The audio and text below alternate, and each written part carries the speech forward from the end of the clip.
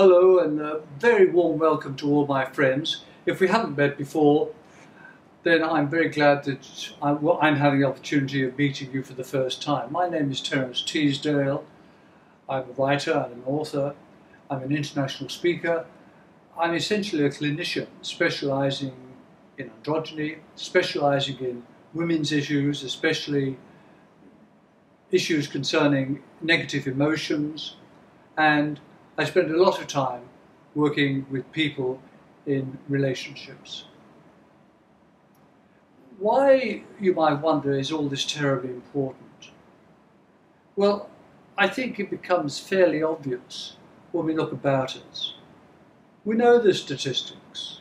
We know that families are breaking down, and the families are the very cornerstone of our entire society. We know that divorce is increasing. We know that so many arguments and so much fighting is going on within families. We also know, tragically, that depression, anxiety, neurosis, and similar negative afflictions are increasing at an alarming rate. So alarming that we have now got to step in and say enough is enough, and we've got to focus on why this is the case.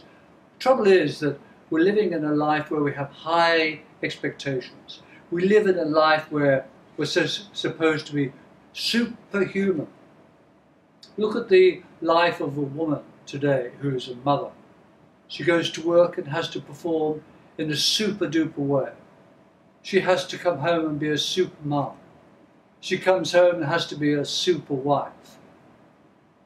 There are problems because all the people with whom she connects lean on her.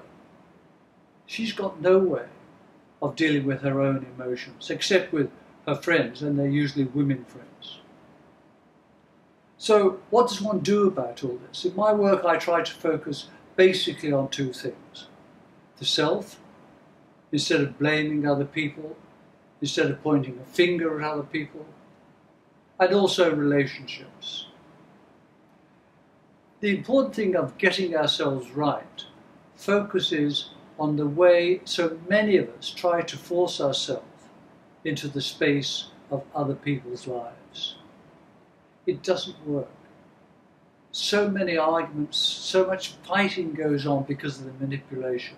And so what we have to do is to know in ourselves that if the person with whom we're living or we want a relationship knows we're good people, knows that we are selfless people, these people, and they approve of us, these people will invite us into their own space. Notice invite. We can't push or force ourselves. But what about getting ourselves right anyway? I'm reminded of a story of a grandfather speaking to his grandchild. And the grandfather says to the child, you know, there are two wolves living inside us. One is really, really bad. The bad one is greedy and jealous and hates and blames. He's full of anger, screams and shouts and puts other people down. But also inside us, there's a really good wolf. A good wolf that is concerned with peace and love and hope, of kindness, of generosity, of giving. A wolf that's concerned with enhancing self-worth and fulfillment. The little boy is puzzled and turns to his grandfather and says, but grandfather, these two wolves fighting inside us, which one is going to win? And the grandfather turns to his grandchild and says, do you know, the only wolf that will win is the one which you feed yourself. If you feed evil, you will become evil. If you feed goodness, you become good. That's the starting point of living your life to live.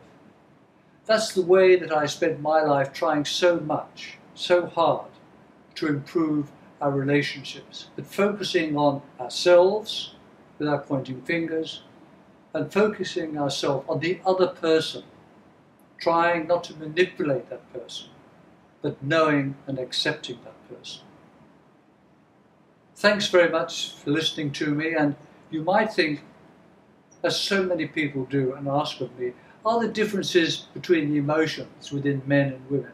The answer is undoubtedly a palpable yes. But that's for another time.